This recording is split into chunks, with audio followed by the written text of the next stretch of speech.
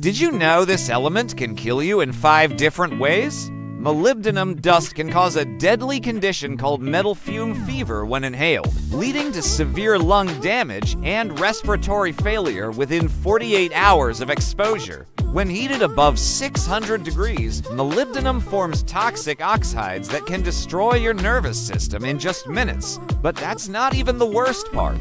In powder form, molybdenum is highly flammable and can spontaneously ignite in air, causing explosive reactions that reach temperatures of over 2,000 degrees Celsius. Molybdenum compounds can contaminate water supplies and remain undetected for years, causing chronic poisoning that damages internal organs before symptoms even appear. Despite its dangers, we consume tiny amounts of molybdenum daily.